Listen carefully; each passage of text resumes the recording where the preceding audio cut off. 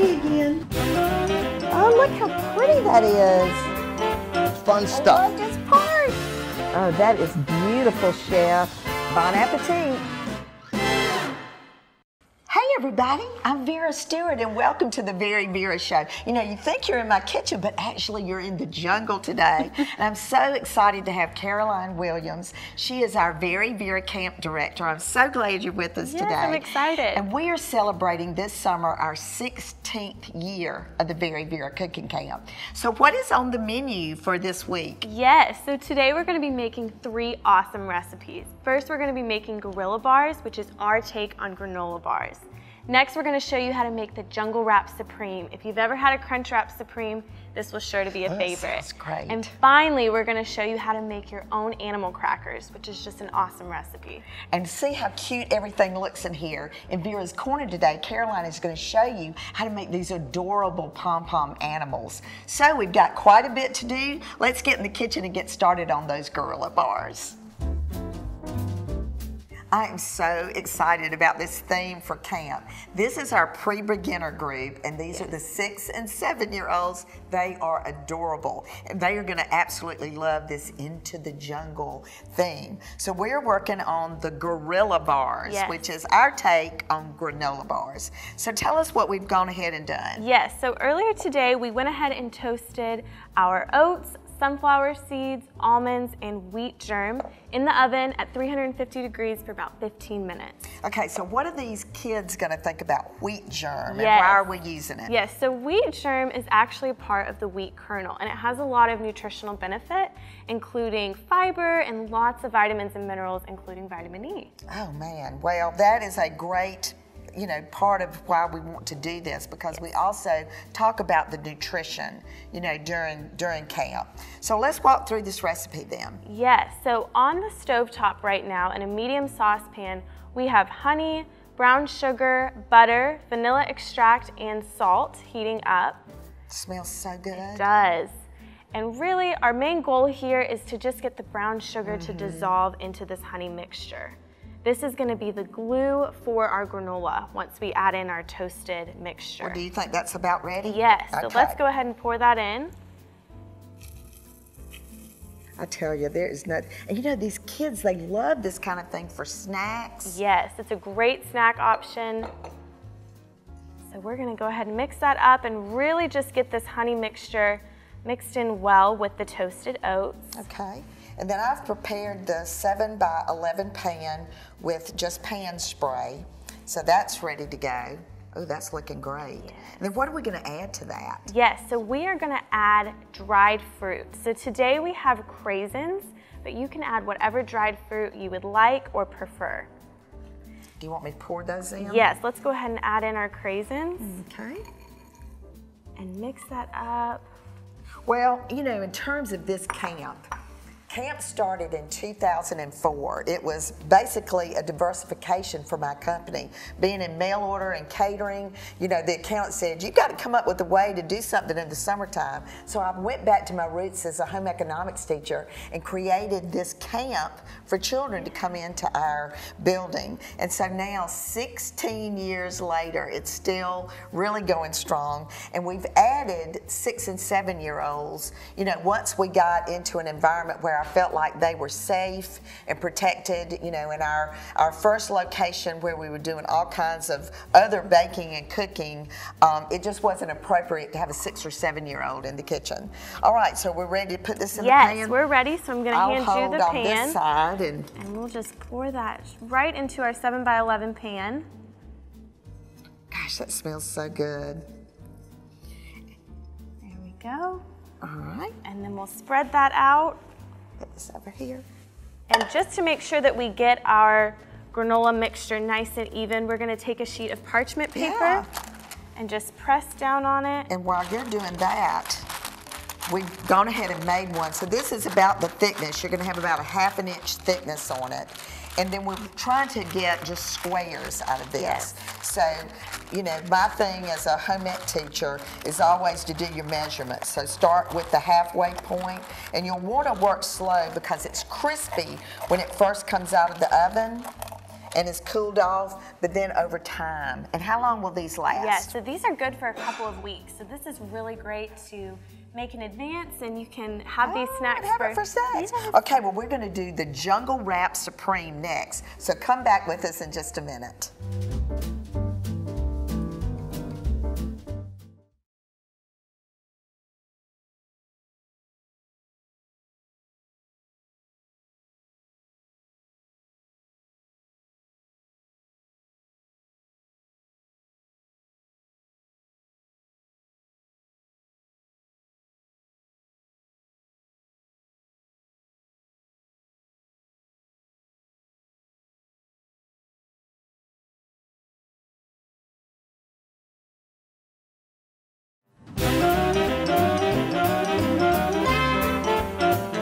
Welcome back, everybody, and if you're just joining us, you're wondering what in the world the Very Vera show's turned into a jungle. I'm here with Caroline Williams. She is our brand new camp director for the Very Vera Cooking Camp.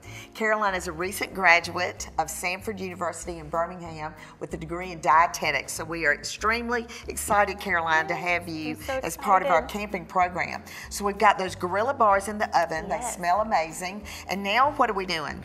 Yes, so now we're gonna make our Jungle Wrap Supreme. If you've ever had a Crunch Wrap Supreme, we're gonna show you how to make it here at home. So first off, we're gonna start with nacho cheese. So we warm this up in the microwave. Ooh. We're gonna just pour a little bit into the center of our big burrito flour tortilla. Gosh, this is kind of like Taco Bell, Yes. So once we get a good amount of nacho cheese in the center of our tortilla, we are going to put our ground beef next. So earlier today, we cooked our ground beef on the stovetop, and after we cooked it, we added some taco seasoning just to give it a little bit of flavor. Gosh, that smells so good. And I don't know that I've ever met a child that didn't like everything that's going on right here.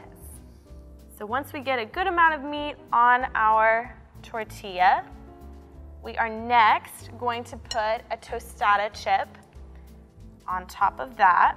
Oh, architecture. Yes, and this is what's going to give it that nice crunch texture. Love that. So after that, we'll take our sour cream and just put a little bit on top of the chip.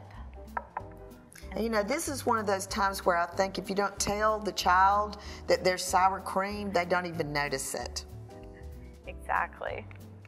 So we'll just get a nice base sour cream, and of course with all these ingredients, it's how much you'd like to put on it, what you prefer and your preference. Right. So after we get a good amount of sour cream on our tostada chip, we're next gonna layer it with some lettuce. We're gonna put the lettuce on top. And that's just shredded iceberg, right? Yes. A little bit of cheese. After that, we'll take some shredded cheese and top that. And this is kind of that the mozzarella and the cheddar. Yes. Yum. And finally, we're gonna put some tomatoes on top. Great, and then I've got the skillet going on over here on about a medium heat. So this is the cool part now. Yes, so now we're going to fold it. So we'll just slowly make this fold all the way around the tortilla. All right. And once we like it, we're gonna bring it over to the stovetop and put it seam down onto the pan. Yes. All right, so All that right. one's mine. That one's yours. And now you're gonna make one for you. Yes. Okay, so while you start building that, let me share a little bit more about camp. You know, camp, as I said earlier, started in 2004 as a means for us to produce income in our company in the summer. And over the years, it has just grown by leaps and bounds with, you know, just the purpose of it. It's certainly called a cooking camp, but the children learn manners, etiquette. They learn how to introduce themselves in front of an audience. They learn how to set the table. We go over nutrition. We talk about entrepreneurship and how to make a dish like this and name it something and determine by the cost of the ingredients how much to charge for it. So there's really a lot going on. There's lots of schools represented in the group. We'll have grandparents that have their grandchildren in town that week, so it works out. So we're gonna keep working on this. Up next, we're gonna, in Vera's Corner, we're gonna go over how to make these adorable adorable decorations that are behind me. And then we're gonna get started on these precious homemade animal crackers that everybody's gonna love. So come back with us in just a few minutes.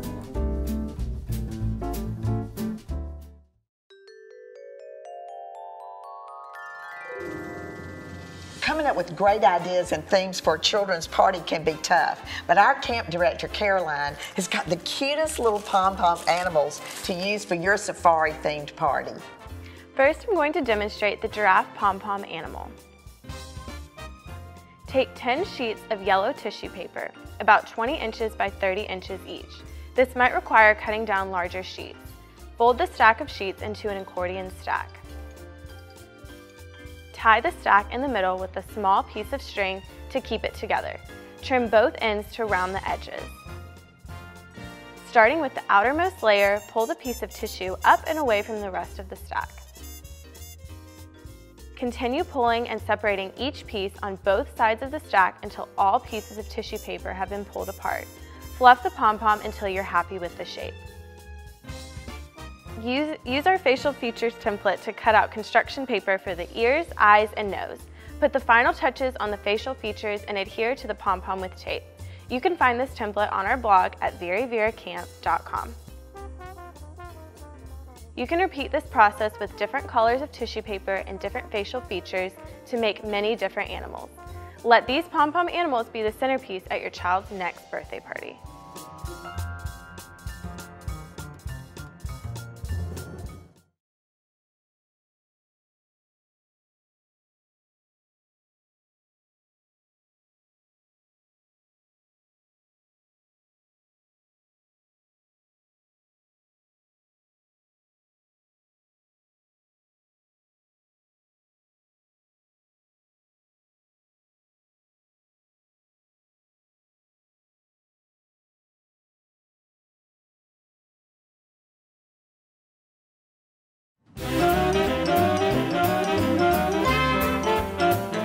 Welcome back, everybody. And Caroline, those pom-pom animals are adorable. It just makes me want to have a birthday party for one of my grandchildren. I know my grandsons would love it for sure. All right, so now we're going to work on the animal crackers. Yes. So these are so cute and really simple to make. So we'll walk you through the steps on how to do these. So first of all, we already have our flour measured out and put into our mixing bowl. Now we're going to add our sugar, our salt, and our baking powder. Yes. Then we will turn on the mixer just to get those mixed up. And we went ahead and softened the butter in the microwave. So after this is nice and incorporated together, we will add our softened butter.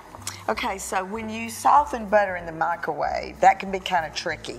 So are we talking about 2 seconds, 3 seconds? Does it depend on whether it's just come out of the refrigerator? Yes. So we actually have a soften button on our microwave, which helps a lot. Yes. But you can kind of eyeball it and put it in there for a few seconds, make sure. Because you don't want it to be melted. Exactly, Right. exactly. So we'll turn this off and add in the softened butter. Is this salted butter, unsalted butter? This is unsalted butter. See, I love those room temperatures. I say this a lot, but when I was little and I would bake with my grandmother, I always knew if we were going to bake because she would sit everything out the night before so it could all come to room temperature. And you know, the kids love the baking at camp. Yes. They just love the mixer. They even love the hand mixers. Okay, so do I need to be mixing up these wet ingredients? Yes, so now Vera, you're gonna mix up our wet ingredients for us. We have 1 egg, we have evaporated milk, and vanilla extract.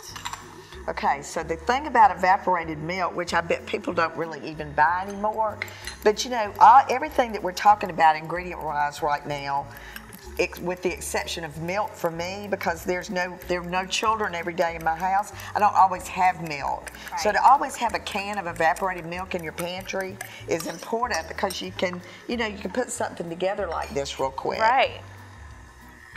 Okay. So now we're gonna add in our wet ingredients. And this is a hard dough, soft dough? This is going to be nice and soft, and it really shouldn't be too wet, as we'll see in a minute. All right, so while that's mixing up, so we've got the jungle theme, Into the Jungle for the pre-beginners. Then what are our beginner students going to be doing? Yes, so our beginner students are going to be doing a dynamite party. And then our advanced beginner students are going to be doing a theme called the Wild Wild West. Really excited about that. And then for those students who have been to camp before, our intermediate and advanced level are going to do some really fun themes. Intermediate will be Hollywood, and advanced is going to be around the world. So we're going to be doing different recipes from all different cultures around the world. Oh, that looks great. Yes. Look at that. So it looks like our dough is all done. Okay. So I'm going to flour this board. Yes. And I will have to say we end up with some white faces and white jeans when we do flour in the kitchen, but that's all part of it. So after we flour our board, we're going to just take our dough out onto our cutting board. Here, you need some of that extra flour yourself, right? Yes, just flour a little bit and flour our rolling pin. So do you need to kind of press this together? Yes, so we'll make it into a ball shaped all together, and then we will roll it out. Okay. Oh, it is a nice dough. Okay, so these little cookie cutters are adorable in the shapes of the little animals, the little animal crackers, and they have a little spring so that the cookie just kind of pops out. So you're rolling that to what, 1/4 of an inch about? Yes, just about that. Okay, well let's get a couple of these done real quick before we go to break. So you push down. Yep, wiggle it a little and lift pull it out. And then you come over here and you push it out. Yes, and it gives us a nice... Oh, look at that giraffe, he's adorable. Okay, so we've got some work to do during the break, and when we come back, we're gonna set up this entire little buffet of our themed party for Jungle Day. So come back with us in just a few minutes.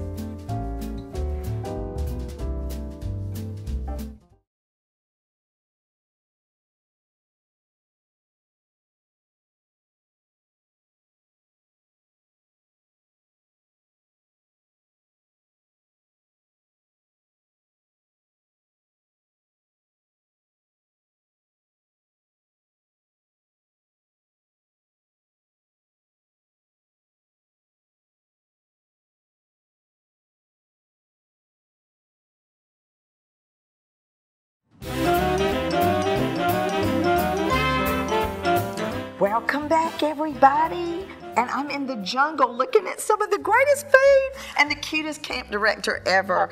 Thank you so much, Caroline. Of course, you are this was bringing so much energy to our camp program. I'm really excited about it. And your assistant, Angie, has also been very instrumental in making these modules so great for this summer. So let's talk about what we did today. Yes, so we made 3 awesome recipes. All of these recipes will be used in our pre-beginner module this summer. So first we made our granola bars, which look so good, and that was our take on a granola bar. So we used dried craisins as our fruit of choice, but you can use whatever dried fruit you would like and prefer. And so as you can see from the presentation standpoint, they stack so easily. They're great as a snack. Yeah, so you could individually wrap them and they could be in the lunchbox. Yes, absolutely. Perfect. Next, we made our Jungle Wrap Supreme, which looks so good. I cannot wait to bite into those. I know it.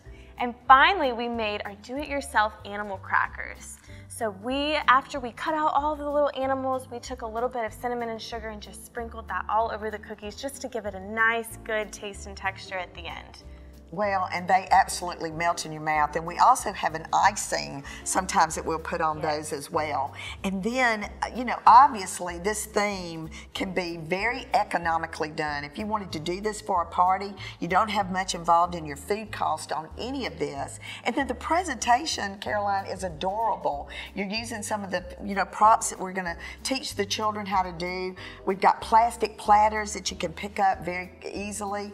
And you just not got a lot of expense here, Right.